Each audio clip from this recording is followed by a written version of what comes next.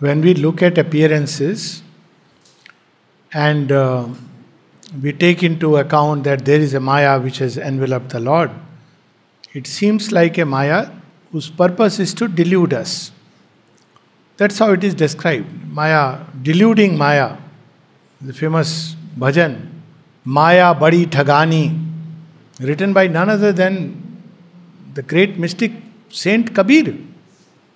And he says that even the gods are pursued by Maya. They too are deluded.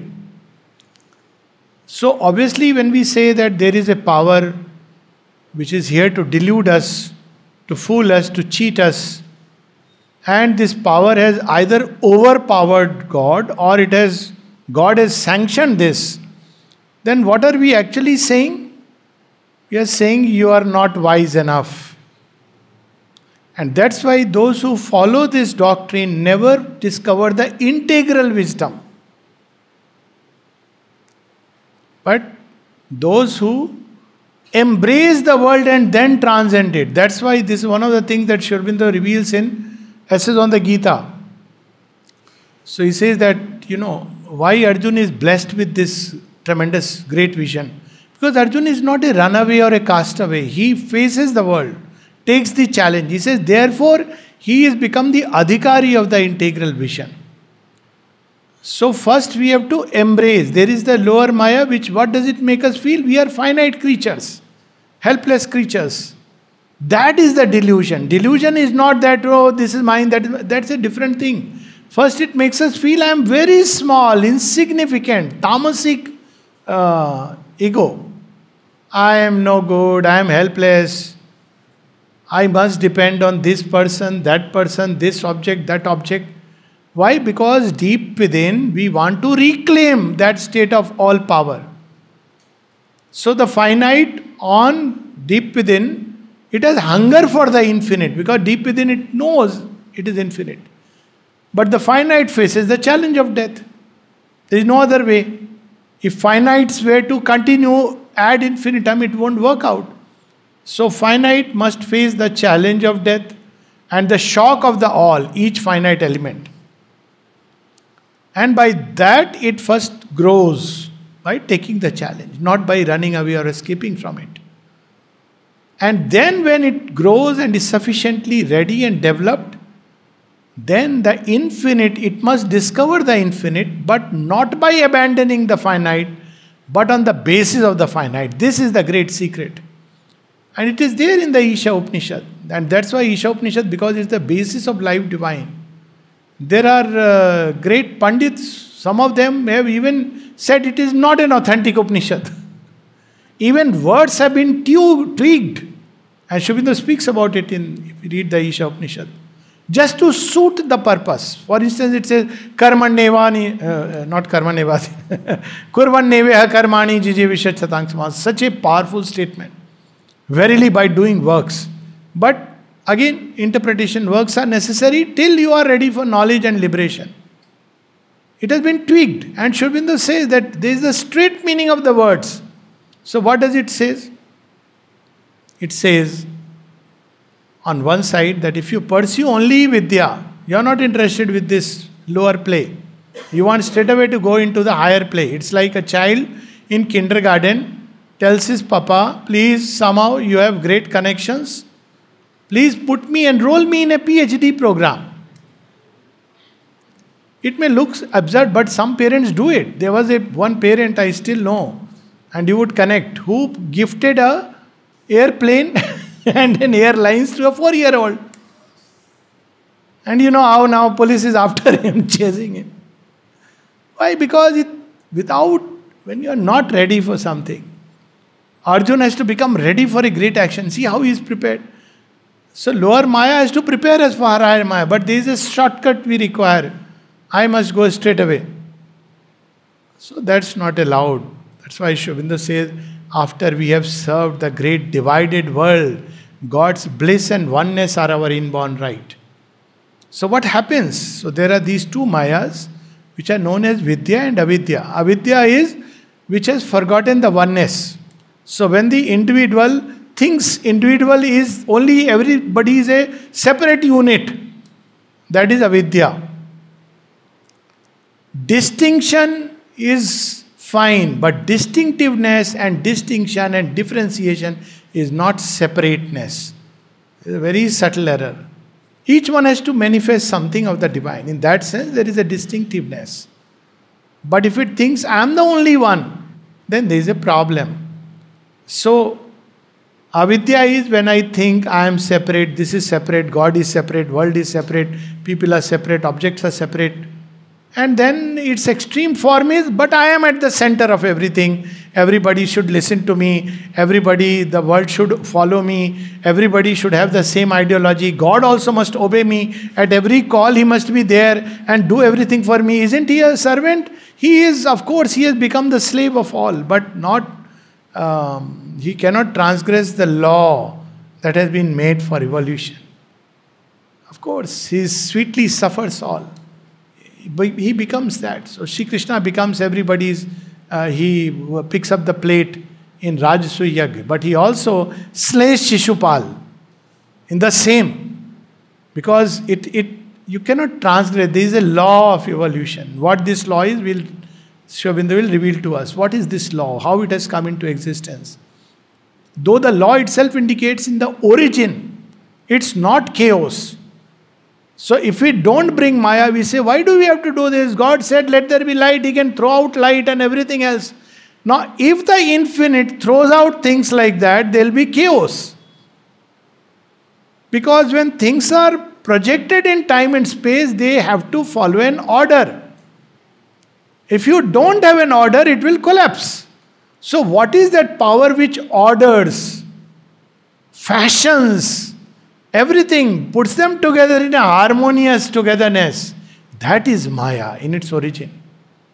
So its origin is that, otherwise if there is only infinite cosmic mind, some people say mind is created. Mind is ignorant. Even if you take it's a cosmic mind. So cosmic mind is creating phenomena. So there will be no order, no possibility of any kind of harmony. It will be chaotic. So they say, see, there are accidents. But Sri Aurobindo reminds us that what looks like time's accidents are God's random plan. They look accident because we don't know the working of the higher Maya from behind. It is she who creates, intervenes and creates the seeming accidents. Because we don't know accident, randomness, chance, fate, these are terms which basically dignified way of saying I don't know. So we use these words. So what does the Shruti say? First it says avidya. So if you live only in avidya, you are in darkness. Why? Because you don't know oneness. What about those who leave this entire field of multiplicity, go into oneness? He says that is a greater darkness. So what should you do? He says, Vidyancha vidyancha yas tadvedo bhayam saha. Together, bring them together. Vidya within and playing in the field of multiplicity. Why? Why do we need to do it? And then it says the function of both. Avidyancha mrityum tirtva. Vidyancha amritam ashnute. Through avidya, you go beyond death.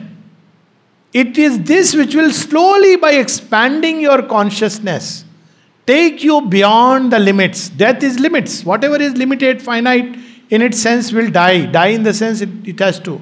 But slowly, we can't be ready for that infinity. Like a little seed cannot straight away become the Vatvraksh. So it has to big banyan tree. So it has to slowly go through a process. So all life comes to help us expand our consciousness. All contraries that we meet in life are meant to help us grow. That's why when God loves us immensely, He keeps some people near us who love us and whom we love dearly, but they are our critics. Why He does it? Because He loves us. It's better that a person who loves you is your critic than some random people. So, avidyancha mrityum tirtva. How do we go beyond death? By going beyond the limits. Vidyancha. Then what does Vidya do? You have gone beyond the limits, but it makes you discover immortality. Vidyancha amritam ashnute. What is immortality? That which cannot die. What is that? Sat. pure existent. That's what we look for, permanence. The permanence of the Buddha, it is the pure existent. It is the substance of being. Its touch automatically makes us aware of our own immortality. Its touch is there in the psychic. That's why if we go through this door, we become conscious of our immortality. Why? Because through any door, if we touch the divine, one of the signs again that one has found the soul. And the mother says, you are no more afraid of death. You are conscious of your immortality. Why you become conscious of your immortality? Not because it is written in the book that, soul is immortal, therefore I keep repeating, I am immortal, immortal. It doesn't work. The moment Mr. Death comes on, now I think he doesn't come in Bhaisa, he comes in those big gadis. He has also upgraded Mercedes Benz on the roads, casually driving. He has those Yamdut sitting in those gadis who kuchlo and run away. So he comes in that form. But one who has found the soul is not only not afraid of death, he has discovered the immortality. Why? Because he is in contact with the divine within. And the divine within has that substance which is permanent, it is immortal. So instantly you touch it, you know, I cannot die. And it's not an act of belief, it's an act of experience. So this is the basic. So avidya first, can't escape, then you go into vidya. And Sri Aurobindo reveals that in very powerful lines. The chapter itself, chapter 13, is the divine Maya.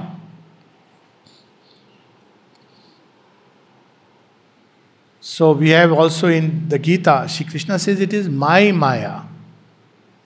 Don't try to beat it. That's why many people who want to get rid of this, they don't like Krishna. Because Krishna is Anandamaya. He says why he created his Maya. He is a Chalava. But this Chal has a wisdom behind it. It is Krishna, it's not some ordinary Chaliya. Because there is a reason in everything. So this, he says it is my Maya. And Sri Aurobindo says something very powerful. He says you can slay Moha, you cannot slay Maya. Because Maya is of the Lord. You can slay Moha. Moha comes from Avidyamai. That's the delusion. Avidyamai makes us feel that I am separate. This world is only for me. Everybody must listen to me. Everybody must act according to how I want them to act. And sometimes it's ridiculous. A person has grown 60 years, at least let him know. Rest in peace, you can't change. But there is, and it's a good thing to remind, no. Every time you think that you are 60, somebody will come and say, this is not how you should do things. Outside world they will not say. वो कहते हैं ना उम्र का लिहाज आश्रम में नहीं है, बहुत अच्छा है. Because otherwise we start feeling we are good old people. Why? Because everybody is respecting us. Behind the back they say he's an idiot, fool. But in front, here no. Because avidya is acting through, vidya is acting through avidya. Suddenly somebody will say you are behaving like an idiot. Outside you tell it to a, he will say बच्चे थोड़ा तो मेरी बेटे के उम्र का है etc etc. No बेटे के उम्र. Your बेटे का उम्र वाला will tell you. Even grandchild will tell you. Nowadays divine has done it in every house, not only in ashram. Children will tell you, Dad, you don't know. And if child don't tell you because he was old age, your grandchild will 100% tell you. So if you don't have a grandchild, you are very lucky. क्या क्या सुनना पड़ता. And you would have seen at 4-year-old he is handling WhatsApp and you would have said आज के बच्चे खराब हो गए, because you have no choice but to lament. And all that stuff. So this is we have to transcend but going through it. Okay, so he says, what is this? As the poet, artist or musician, when he creates, does really nothing but develop some potentiality in his unmanifested self into a form of manifestation. So this creation is not a deceit, it is a manifestation, but a progressive manifestation. Like a child has to grow and fulfill his dream. But before fulfilling his dream, he is set along the lines as if he is to fulfill the parents' dreams. Because that's how he has to take the challenge of avidya. Then a time comes when he discovers, I am my own dream. That becomes many times harder. And yet, that's what it is about. So, what is the child doing? Where is the dream? In his heart. Who put the dream there? Whoever has given the aspiration and the dream has also given us the means of fulfilling it. He has provided everything that is possible, but we have to have the leap of faith. So, manifestation. And as the thinker, statesman, mechanist, only bring out into a shape of things that which lay hidden in themselves, was themselves, is still themselves. When it is cast into form, so is it with the world and the eternal. All creation or becoming is nothing but this self-manifestation. What is the sign that we are on track? That we are manifesting what is the dream within us?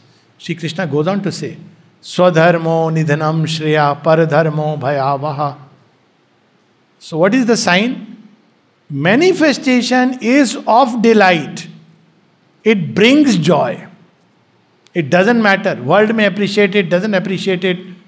It may be worth nothing outwardly. It may not fetch you money. But it will give you delight. The sign that you are on track. But if we are doing everything, earning loads and everything, but it's not giving that inner joy.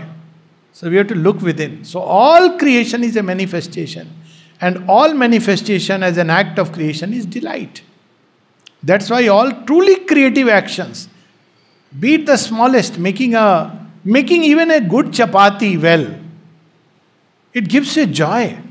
And you want to multiply that joy when you are expecting the other person will appreciate. Sorry, chapati is a wrong example. Maybe, dal or sabzi.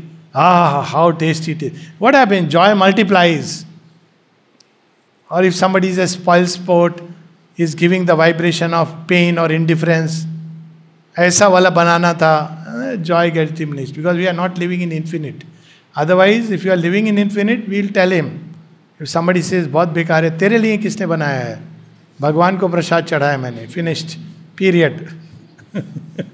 You may appreciate, you may not appreciate, your problem. I made it as a prasad. That's called living in the infinite. If you do it genuinely, not as an excuse. After I made it as a prasad, you may appreciate, you may not appreciate. Somebody once asked, after the program, we have this program now, children do it. And one child asked, it was in front of me, and the child asked one of the very elderly sadhaks of the ashram. He said, how was it? So he said, the sadhak said, it's an offering, isn't it? It's a consecration, isn't it? And the child understood. It's not about how was it. That itself brings joy because you are doing it as an offering. So it is that. Next page. Page 121. It is working out a play, a rhythm, a development of its own existence. Therefore, whatever comes into the world seeks nothing but this, to arrive at the intended form. It is driving us from inside. What is that intended form? Shobinda will reveal to us subsequently. What is that intention inside? And if you don't touch it, you'll be unhappy. You may be doing anything. People may say, very nice. But you are not happy. This is not the divine intention inside.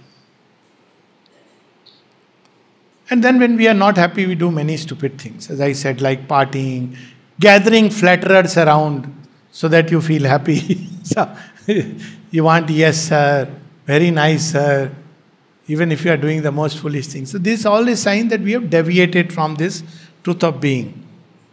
To enlarge its self-existence in that form, to develop, manifest, increase, realize infinitely the consciousness and the power that is in it, even in a limited scope. That's why a married woman with nothing else to do except take care of the husband still could discover that infinite by perfection of that womanhood, what was known as sati. Simply by living by that truth. Thank God there were no woke feminists that time. They would have realized that you don't have to lecture me. I know what it means I am doing. And that's how they could rise even to what heights. In whatever form. Then you'll have a new form. So each form, till you are ready for that. So whatever task is given to us, we should do with that eye on perfection and with this, that it's not for somebody, but it's my offering. See, all the practices come from there. It's my offering to the divine. It may be the smallest of things, because in the divine eye, there is nothing small or great. And then through that, we are prepared.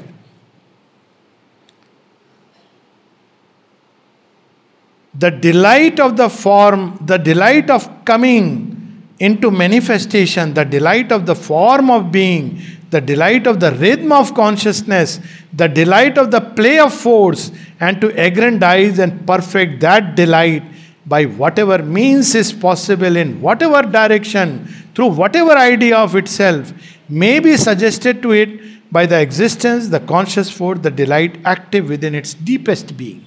That is the true Swadharma. It is active within us. That's why it is said that the most happiest experience that a woman has, men are deprived of this, is to have a child born. It's so strange. There is pain, there is so much of God knows what, but when the child is born through all this, it is manifestation of delight. Because this is the greatest creation that one can ever do.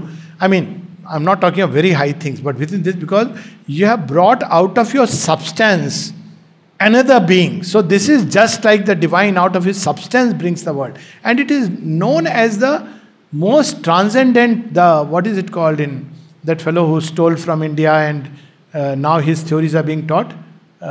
Abraham Maslow. He stole. He came here, went to Ramanashram. No, I knew the name. I deliberately wanted. And now you read in Indian books of management and all this gurus, Abraham Maslow's theory. When I saw it, I said, what kind of nonsense are you? Self-transcendent, hierarchy of needs. Hey, know how to put in words, na? We have used Sanskrit, हम हिंदी में बोल देते हैं. But we have brought out a much greater thing. Somebody based on Abraham Maslow has said, Bhuke pet na bhajan gopala. That's Abraham Maslow. But what does Kabir say? He says, if you take the name of Hari, everything is taken care of you. That is a greater truth. Overtopping Maslow. But anyways, Maslow is gone. Let him rest in peace. But this act of bringing out of oneself, and see how the mother engages at every step, and fathers can't understand why she is taking so much pains. Even he is grown up, arey bada ho gaya hai. And what is the mother's answer? You won't understand. And true. All fathers have a smile, I know. Because this is the experience of everyone. She brings out of herself. Father has just put a seed and has put money in the bank. That's his job. Of course, he has some more jobs. But the real... So this is for the delight. And it can be in any form. People who used to think, hey, ye kya hai, bacha paida kar. This is so stupid. Look, because of a lady, Jijabai, India during the time got freed from the Mughal rule. Because she brought out Shivaji out of her own yagna going on in her heart. She saw her husband suffer under the Mughal rule. He used to feel unhappy, but he had no choice. Not Mughal, sorry, but okay, they're cousins. Muslim rule. She couldn't do anything. But she put all that fire in Shivaji. Fed by the fire of the estrus of Jijabai, there was born the mighty Shivaji who had 12 challenges. People who were taking a cow to slaughter. Because he carried Jijabai's fire inside his heart. Is that a mean, a small act? Or only having a children? This is not to advise having many children. This is that everything is delight. This is not a small act or an advice that yes, we should all have children. That's not the idea. But it's that conscious, how everything can become an act of delight. The delight of the play of force and to aggrandize and perfect that delight. This is what we are here for. But such completeness is not possible in the individual consciousness concentrated within the limits of the individual formation. So it cannot be, if I am thinking only of myself, I cannot. If I am selfish, I am thinking only of my faida, my advantage, my benefit, then these things. So I'll read some very powerful passage. So this is what he is. So he says, so we have a very beautiful line. So what does the infinite do? First he, through a process of involution, that idea, that Sachidanand, what it wants to develop, how he puts that idea comes later. That idea he seeds in everything, like a seed. In a seed, the idea of the tree is there. Which tree? According to the idea in that seed. So there is a order and rhythm.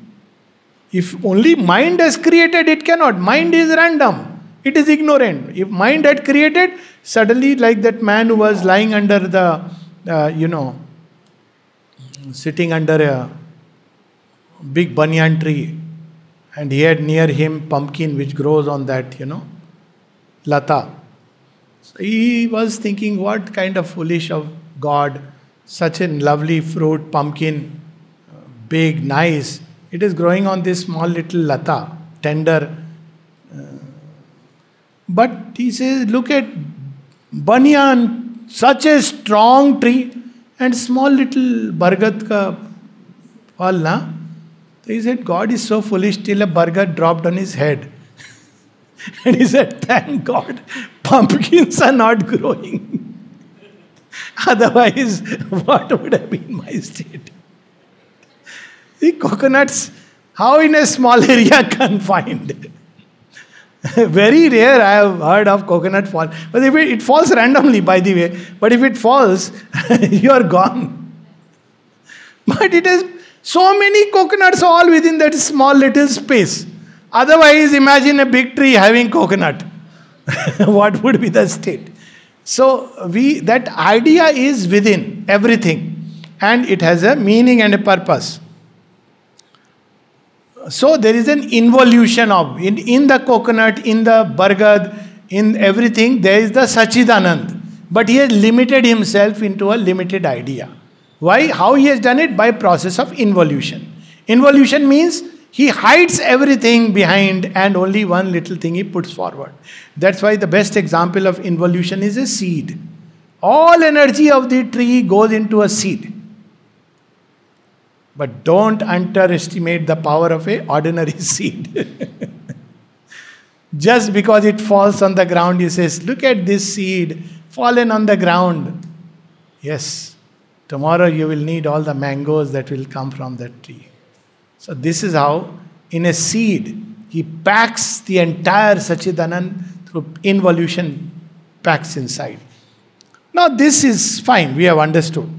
But now the problem is, Sri Aurobindo uses a very beautiful, humorous statement.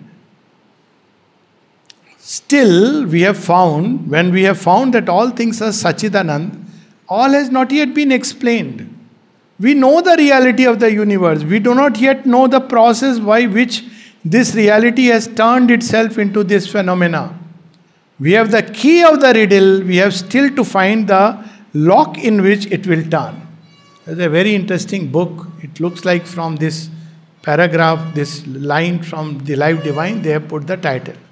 One was, if universe is the answer, what is the question?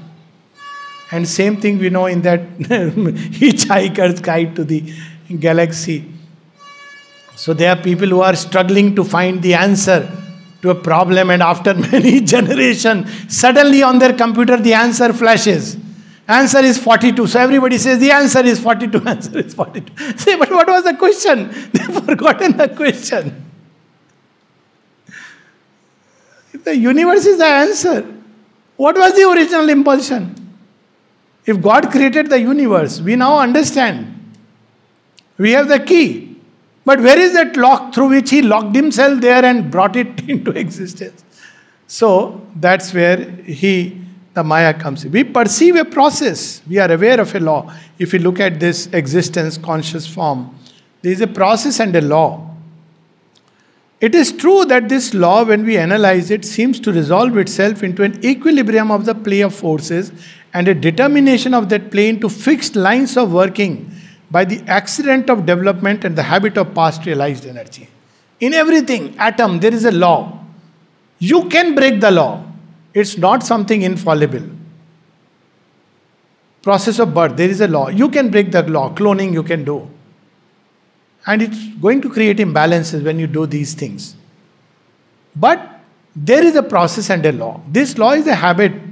So therefore it's not something which is forever fixed, but it is fixed for the moment, for the purposes of creation.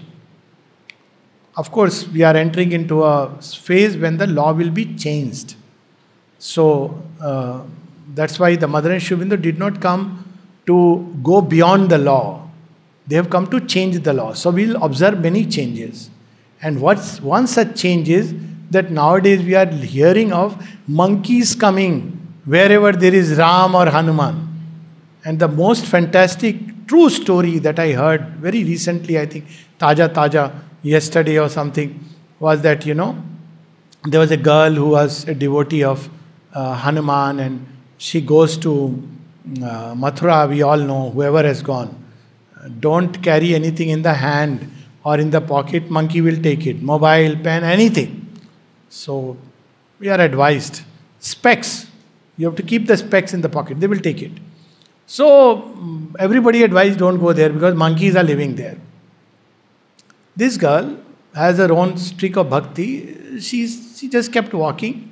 And now all the monkeys suddenly, who is this human who has come into this world, all becoming restless. This is a true story, first-hand account from someone who has witnessed it. And she suddenly put on her mobile Hanuman Chalisa. Everybody, all the monkeys became quiet. Throughout the Hanuman Chalisa, they were quiet. This is called contacting the spirit of the species. And there are ways and means. India had this knowledge. Mother has talked about it with cats and this thing. I tried it with the rats in Desiree. They got so dangerous. In front of my door, he's sitting, a big, fat, strong rat, and he's not feeling scared. I am feeling, what is this fellow doing? I can't go and open the lock. See, that is the thing. He is sitting, whatever I may try, dum, then he becomes very aggressive. So I said, what do I do? So I had no choice but to pray.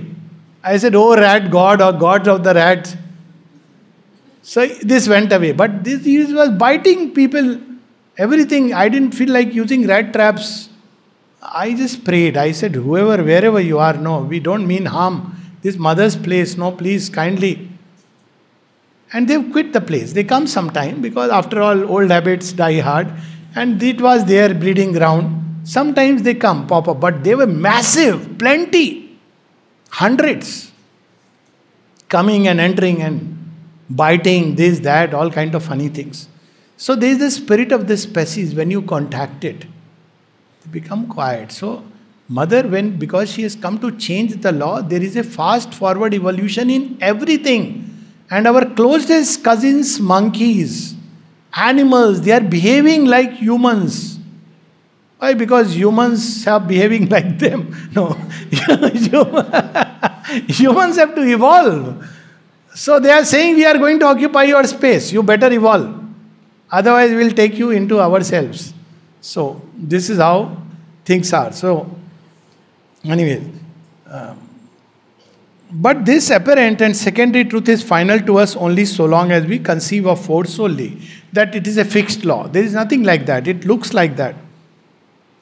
It is then a self-determining power in universal consciousness, a capacity in self-awareness of infinite existence to perceive a certain truth in itself and direct its force of creation along the line of that truth which has presided over the cosmic manifestation. This power was known to the Vedic seers by the name of Maya. What does it do? It brings out of the unmanifest possibilities. Based on what? The will of the Lord. Maya is carrying the Mayapati in her heart always. Always, wherever she is there. Because this is what she is trying to do. Long back when one of my Mamajis was very Ramcharit Manas and all that. And I was that young, that time, that material science. It is all nature. Thoda philosophy pad liya tha, Western philosophy. It's all nature. You don't need to bring God. Agnosticism, entering through some door. I told him, it's all nature. What are you speaking of God? So he said only one line, which I remember all my life. He said, Beta, प्रकृति के पीछे प्रकृति के स्वामी खड़े हैं. I don't know why it struck me deep, though I didn't understand. What does he mean? There is the Lord of Prakriti, behind Prakriti. It didn't make sense to my logical mind, but a deeper sense accepted it as a truth. And over a period of time, I realized more and more. So they are always together. She is carrying the infinite in her heart. That's how she can do what she is doing. And to each thing she is trying to do just that right turn and movement. It is the self-determining power. Maya meant for them the power of infinite consciousness to comprehend, contain in itself and measure out. That is to say, to form. For form is delimitation, name and shape out of the vast, illimitable truth of infinite existence. It is by Maya that static truth of essential being becomes ordered truth of active being. Or, to put it in more metaphysical language, out of the supreme being in which all is all without barrier of separative consciousness. In the Satchidananda, everything is all together. Emerges the phenomenal being in which all is in each and each is in all for the play of existence with existence. So this is the whole secret, and we can take an example of any creation. A person wants to write a poetry. There is something like, what is the state? First state is, you want to write something. It's called estrus. Then you sit and there is an idea. What does idea come? Very interestingly, and we'll see about it later. There is actually a flash. Of course, no bulb lights up like that get idea wala advertisement.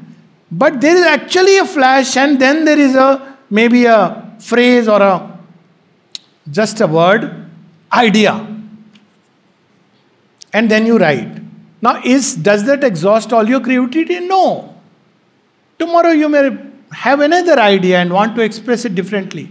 So it implies there is within me or in everyone, when one is in a state of apparently doing nothing, but possibility of everything, suddenly something emerges which brings out from within me a possibility, gives it a shape, a form, an order, carrying it to its ultimate logical limit.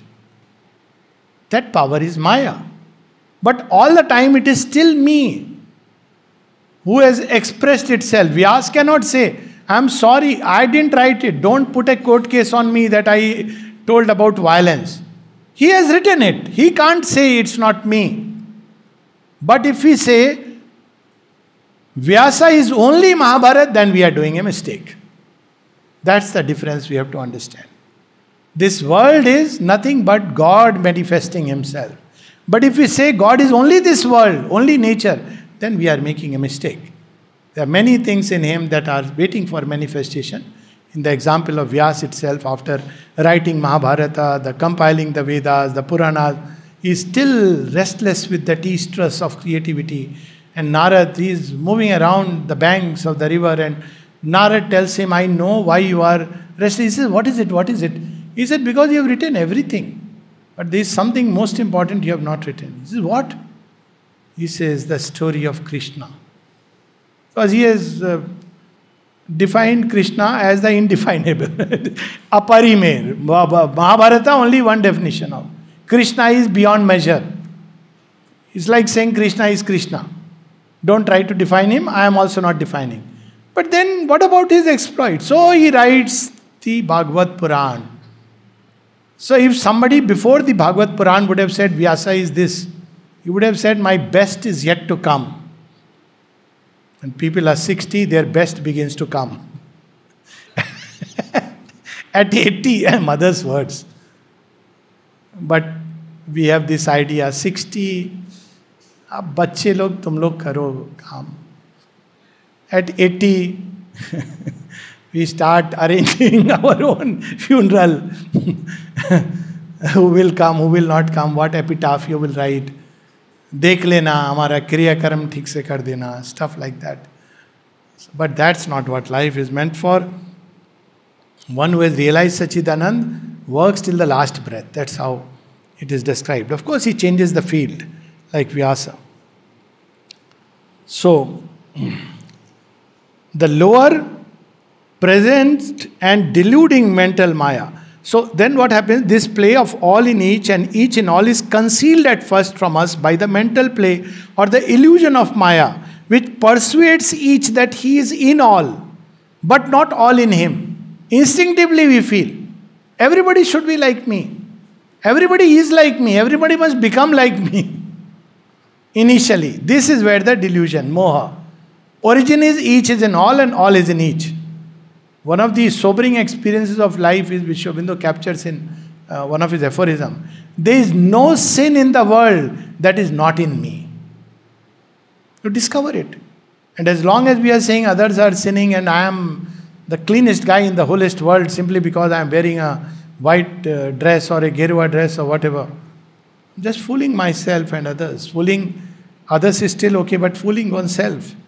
So, but first there is this veil, mental Maya. Afterwards, we have to emerge from this error into the supramental play or the truth of Maya, where the each and the all coexist in the inseparable unity of the one truth and the multiple symbol.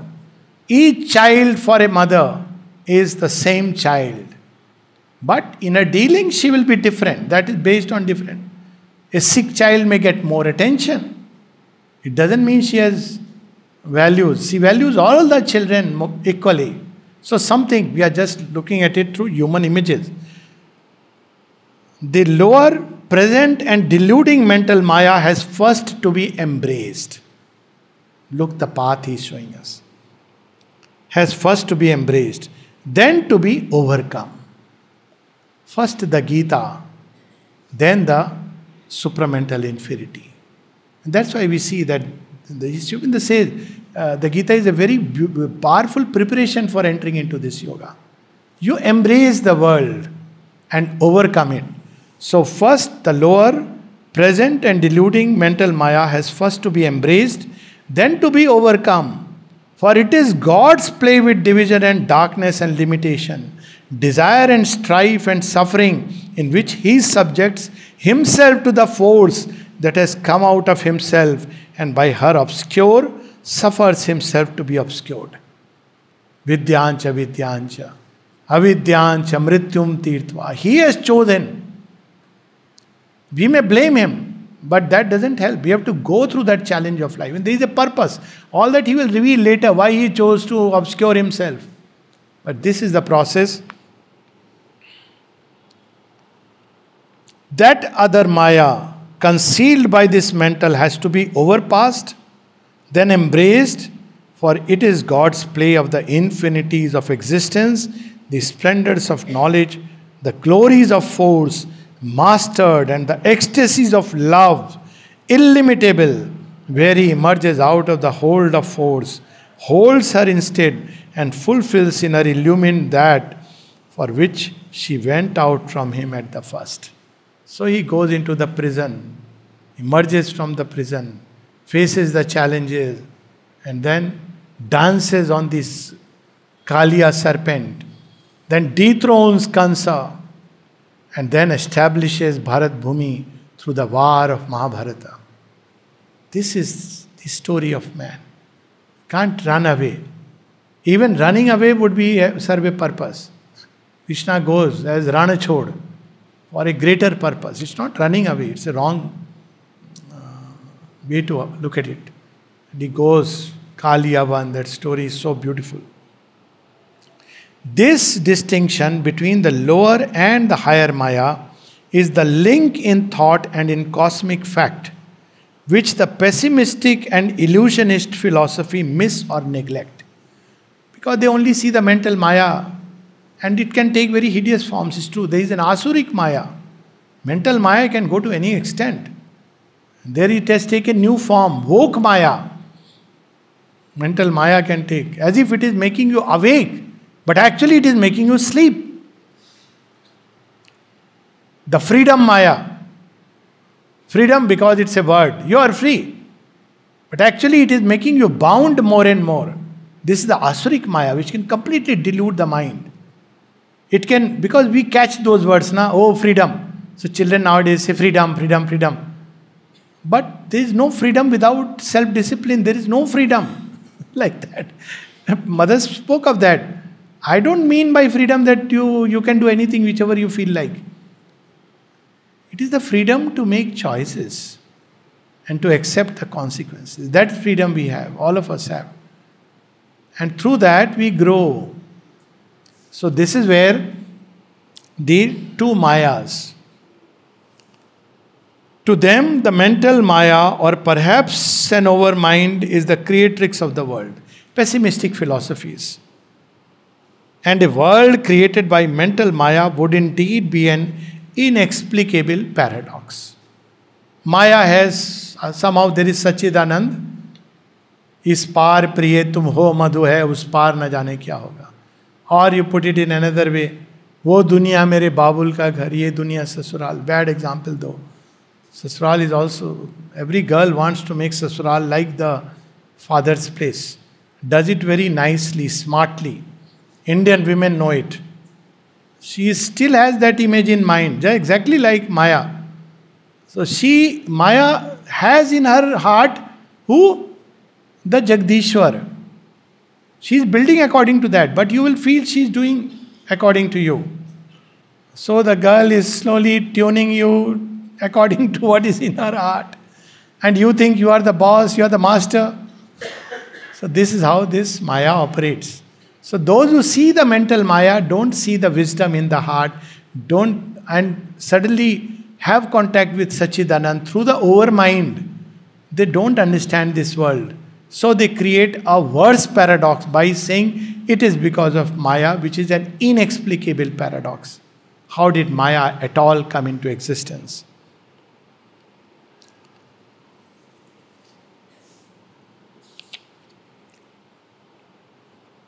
I think we can stop here and continue tomorrow.